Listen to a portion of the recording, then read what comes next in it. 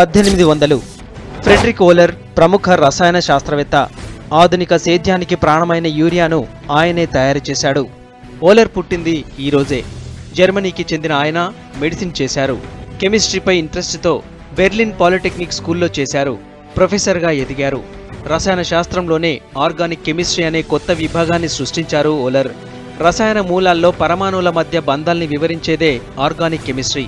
Beryllium, silicon, silicon nitrate, calcium carbide లాంటి రసాయన మూలకాలు కనుగొన్న వారిలో ఓలర్ కూడా ఒకరు.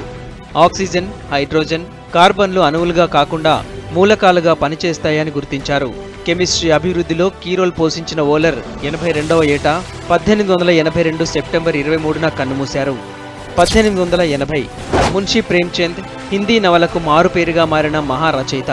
భారతదేశం గర్వించదగ్గ రచయితలలో ఒకరైన ప్రేమ్చంద్ పుట్టింది ఈ రోజే. ఆయన అసలు పేరు ధన్పత్ రాయ్. ఉత్తరప్రదేశ్లోని లంహీలో పుట్టారు. మదర్సాలలో ఉర్దూ, పర్షియన్ భాషలు నేర్చుకున్నారు ప్రేమ్చంద్.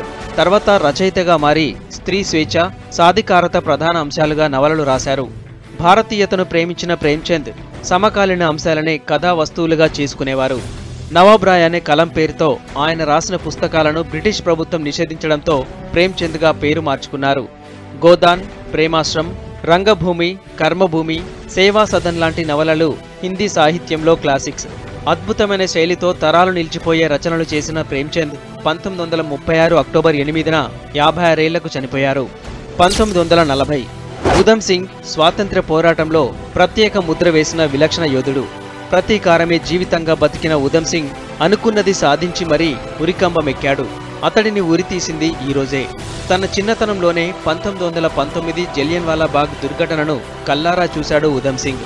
దీనికి కారకుడైన జనరల్ డయ్యర్పై కక్ష పెంచుకున్నాడు. ఈ పగతోనే పెరిగిన ఉధమ్ 20 ఏళ్ల తర్వాత లండన్ వెళ్లి పబ్లిక్ మీటింగ్లోనే డయ్యర్ను కాల్చి చంపాడు. దీంతో ఆయన్ను బ్రిటిష్ ప్రభుత్వం ఉరితీసింది. 1956 ఇంటర్నేషనల్ క్రికెట్ చరిత్రలో ఈ రోజుకొక విశిష్టత ఉంది. టెస్టు క్రికెట్లో ఒకే మ్యాచ్లో 10 వికెట్లు తీసిన రికార్డు నమోదైంది ఈ రోజే. ఇంగ్లాండ్ బౌలర్ జిమ్ లేకర్ ఆస్ట్రేలియాపై ఈ ఘనత సాధించాడు. ట్రాఫర్డ్లో జరిగిన 4వ టెస్టు మ్యాచ్ ఫస్ట్ ఇన్నింగ్స్లో 9 వికెట్లు తీసిన ఆయన సెకండ్ ఇన్నింగ్స్లో 10కి 10 వికెట్లు తీశాడు. జెంటిల్మెన్ గేమ్లో ఇదో అద్భుతం. 2 ఇన్నింగ్స్లలో కలిపి 90 పరుగులకు 19 వికెట్లు తీశాడు జిమ్ లేకర్.